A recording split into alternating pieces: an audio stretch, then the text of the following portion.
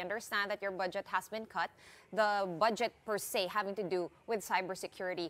Would you be asking for that to be restored, or to have maybe a greater mandate to be able to stay one step ahead of these attackers? Well, first and foremost, let us state that we do respect the prerogative and the decision of Congress and the BBM when it comes to the allocation of our budget.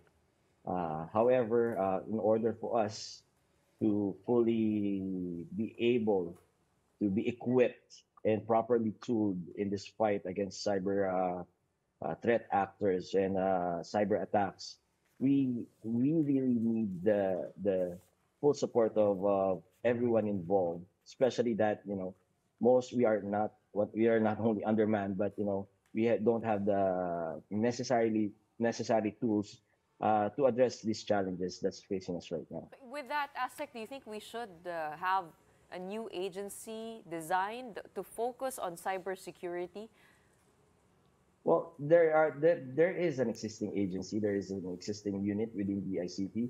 There is an existing agency when it comes to cybercrimes, which is the CICC.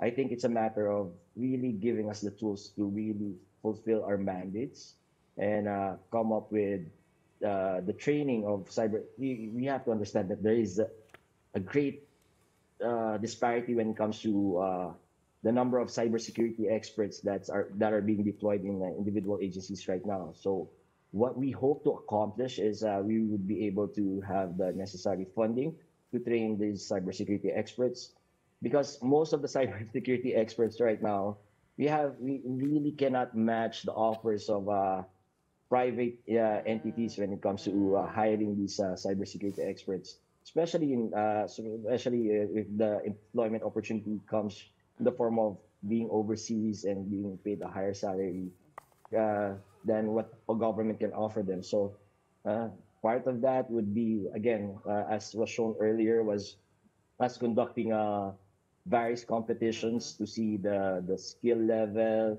and the potential talents that are out there that we can develop. But mostly, again, funding for us to be able to train cybersecurity experts to be deployed in to be employed in individual agencies and departments throughout the bureaucracy.